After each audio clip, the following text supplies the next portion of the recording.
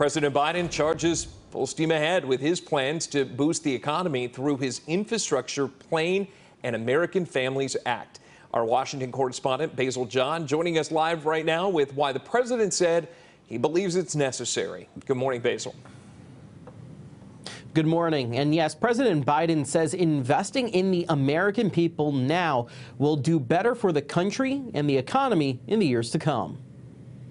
A once-in-a-generation investment in our families. President Joe Biden says the $1.8 trillion American Families Plan will help students, parents, and teachers, as well as bring the country back to the top. The investment we need to win the competition with other nations in the future.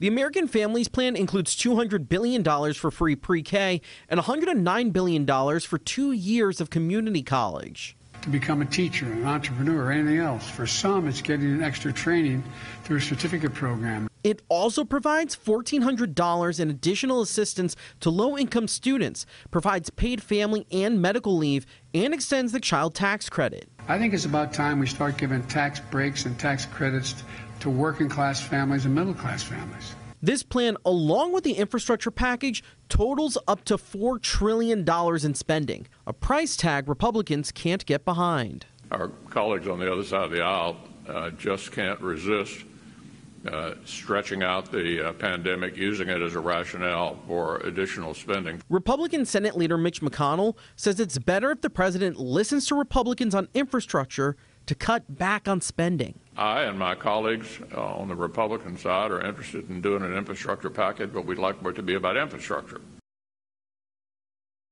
Democrats say they are still holding out for a bipartisan deal with Republicans in order to make the president's plans a reality. Reporting live in Washington, I'm Basil John.